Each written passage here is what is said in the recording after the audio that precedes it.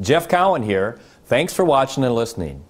Hey, recently our oldest daughter, Jennifer, got married to a wonderful young man, Adam. And for those of you who have been through this experience, you know that this is an experience that evokes thoughts of the past, the now, and the future. Yesterday, today, and tomorrow. As Jennifer walked down the aisle, I thought of how great she was as a child, how sweet, loving, and caring she always was in those many yesterdays. She built many friendships and a reputation on being there for others when they needed her, many times without them even asking. That thought brought me to the present, today. As I watched the ceremony and enjoyed the reception afterwards, I couldn't help but notice how loved she was, how many people had shown up to support her and express their love for her. Now, you may think you know your kids, but as I discovered, if you really wish to know who they truly are, look at their friends. Jennifer has many, all great people just like her. When you give one of your children away or they move out and on their own, it's normal to wonder about their safety and security. I know that I did. But after witnessing and experiencing what I did at that wedding, I no longer worry about Jennifer and her future.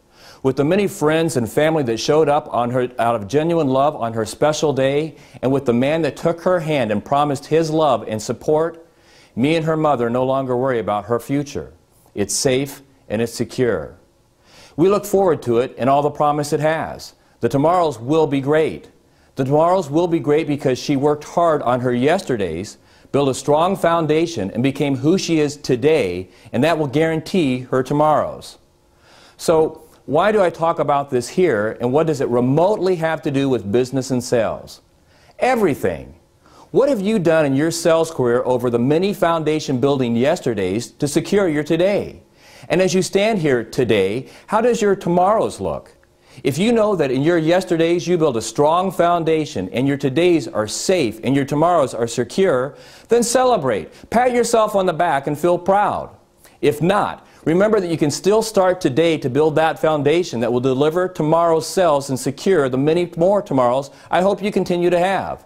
Don't wait though, because although you have today and you will never run out of yesterdays, eventually you will run out of tomorrows.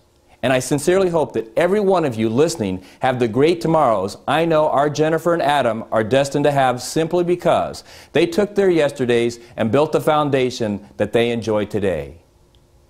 Jeff Cowan here. Thanks for watching and listening. And right, wrong, or indifferent, that's the way I see selling from my perspective.